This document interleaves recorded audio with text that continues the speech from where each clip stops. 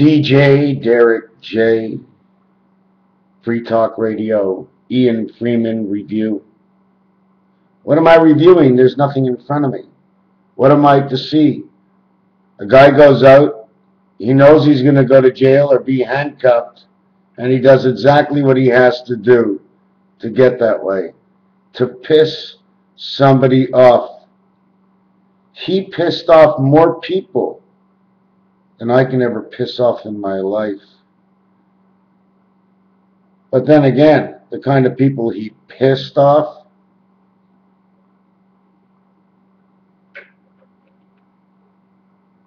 should all be taking these drugs that I take, because there's no more sanity. In fact, there's more insanity in policemen, army men.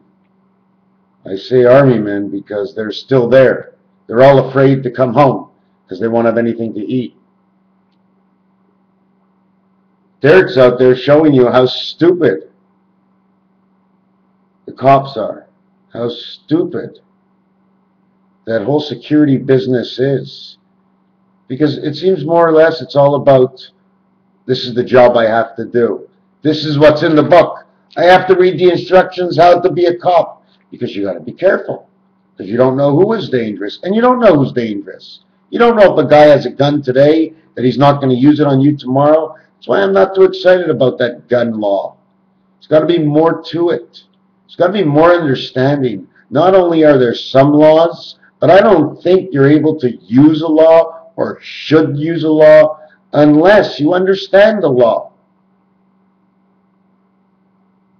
And Dr. J, can we use it, Dr. J, who can actually feel in between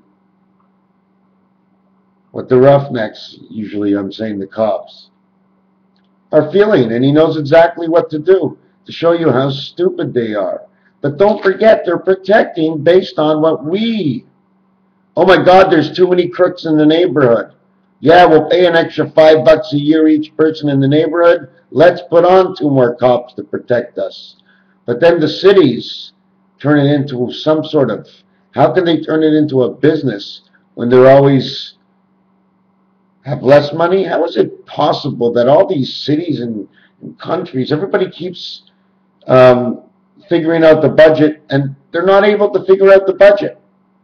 And everybody keeps going bankrupt and needs to borrow money. Isn't that retarded?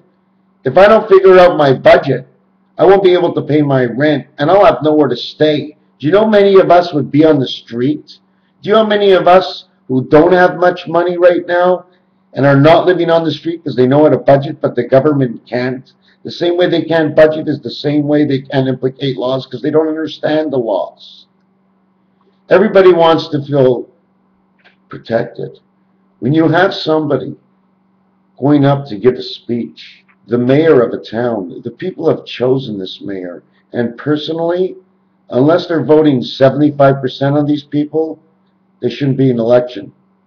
In fact, if you really want to have a vote, it should be the people throwing pieces of paper in a ballot box in order to get the vote, so we can have sanity between the laws. Yeah, he went out there. Derrick went out there. I thought it was a fantastic, I thought it was just a fantastic, can I say, reportage on the entire thing. But yes, you can't antagonize. You just can't. And you can't wear the hat because we're in a court. We're trying to make it the same for everybody. It doesn't look professional if one has a hat and the other one doesn't. It's all a big question. What's right and what's wrong? And who should decide, and where do we get the answer of the right and the wrong? Where does it come from?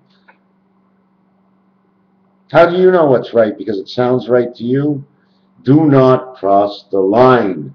You go bowling, you cross the line when you throw the ball.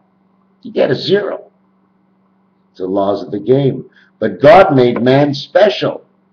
He made man that if he crosses the line, he can open his mouth and say, I'm sorry, I made a mistake. I shouldn't have gone across the line. Can you explain it to me, please?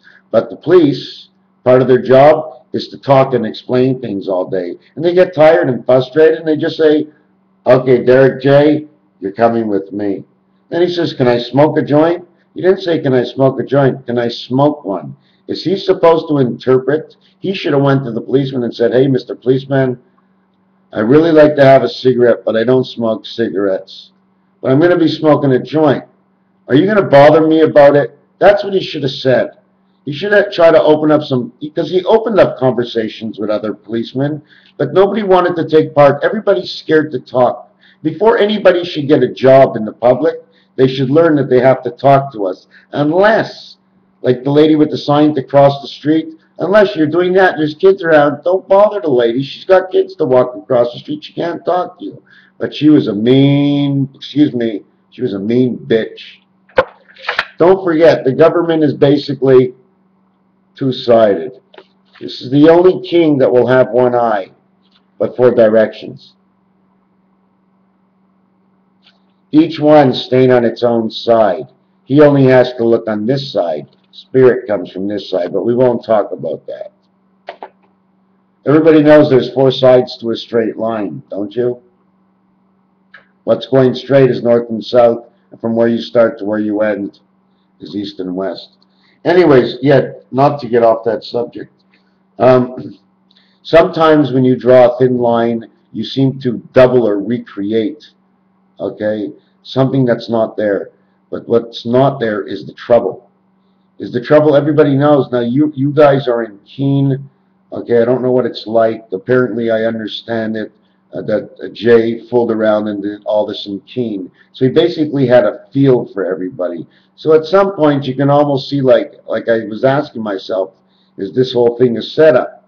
Because they weren't really that rough with him. Oh my God, that's retarded. You see what they did with him, pulling him into another room? Well, if it was all real, of course, unless you guys set it all up. But if it was all real, that's disgusting. Of course it's disgusting, but who wants anybody to don't bother me? What are you asking me for? Again and again and again, the cop said this is the way it is. But what is with this camera shit in the courtrooms? Is it because somebody else is afraid to get sued? You know, there's so many things and there's so many things. We have to better understand what our liberties are all about. Because I'll tell you one thing. If people in City Hall or people in police officers cannot actually inflict the law the way it has to be inflicted, then there shouldn't be a law to start with, or the law should be basic. You're not hitting, shooting, killing anybody, then therefore you're okay. If you're making too much noise and there's people speaking all around town, yes, we all pay for our space, but the space you used is the space you walked in, so therefore there is no more space to open up your big mouth and say anything because there's people busy doing business. And we need a little bit of that space. Is there anything else I can say? He had to leave town. Well, you know what? That's what they should have just told him. They just should have given them 3-4 warnings. If you're going to have a big mouth, and give them a list of what's going to happen. Say, okay, you're going to have to leave town. So we left town. It took a whole year. Something like that shouldn't be able to take a year. They should have thrown him out of town right away because he was standing up for what was right. And you know what happens when you stand up for what's right. You get knocked down right away. But there's a way to do it. Are we doing it the right way? But then if we start to get together as a group to try and inflict the rules the right way, they would call us that we're a gang. So now they're coming against us. Sometimes we have to break the laws because they can't call us a gang. We're looking for liberty. In fact, maybe everybody should be setting up, maybe it's time to set up the dual police system. Those protecting the ones who are doing right, like Derrick J. There should have been maybe the militia there. And you should be starting the militia from town to town until we big up big enough. But you got to have a little book. You got to have a little book, some sort of little book with 10 basic laws in it that explain the 10 laws right from the beginning. And then every other law, no matter what, should all be employed into this. That's all. Raphael 7286. I guess we can call that the review. It was good. I liked it. I really loved the more cameras, my friend, the better. More cameras, more microphones, more cameras, more microphones. You know what I'm saying? What's in your house is in your house. But the minute you come into an open lot and you want to make sure the rules, because we don't have enough lawyers, and the lawyer says, bring me some good information, bring me the truth, So you take it, you film it, and then they say, hey, you're not allowed to film it. Well, how do you want to bring the truth, the whole truth, and nothing but the truth, but bring in a film, bring in a camera, bring in a microphone? Hey, man, that's the truth. If the lawyer and judges says bring the truth, and the whole truth is out of a video camera, then bring the video camera. What are you destroying it? You're destroying the truth. The minute they destroy your video camera, they have broken the law. They are destroying the whole truth. Take care, Ian. I like your show.